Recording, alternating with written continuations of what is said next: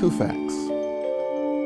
One, I define myself as a black man first, because that's what you're going to see when you look at me.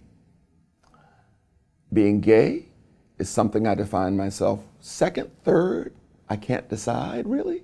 But it's not everything I am, it's a part of the complexity that I am. And that's not backing away from the fact that I'm gay. It's just that there are other aspects of my personality which are much more important to me and how I negotiate the world.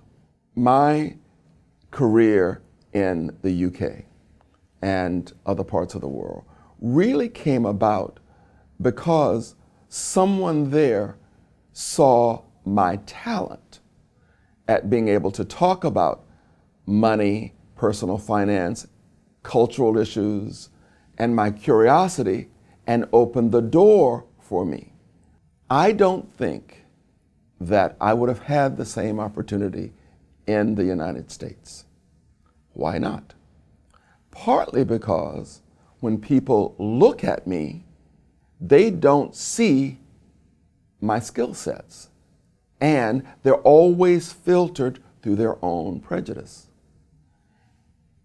In the UK and other parts of the world, not all, but many, people will give you credit. They'll give you the opportunity, even if it's the opportunity to fail, but it's an opportunity that you can turn into success. I don't think that what happened with my career in the United Kingdom would have happened for me in America. I don't think that the affection that the people in the UK have for me would have come to me in America.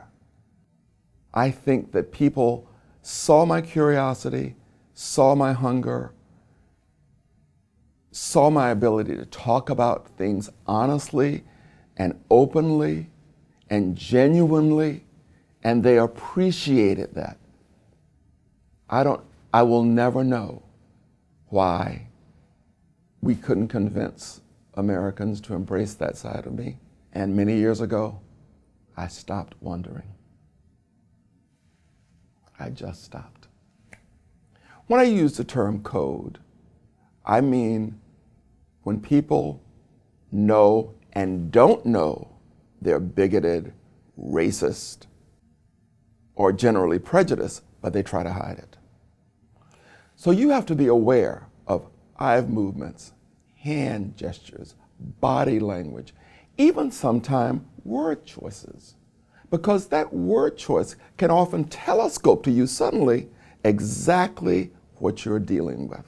And often the people who use those terms are so unaware that they don't even know the import of what they're saying.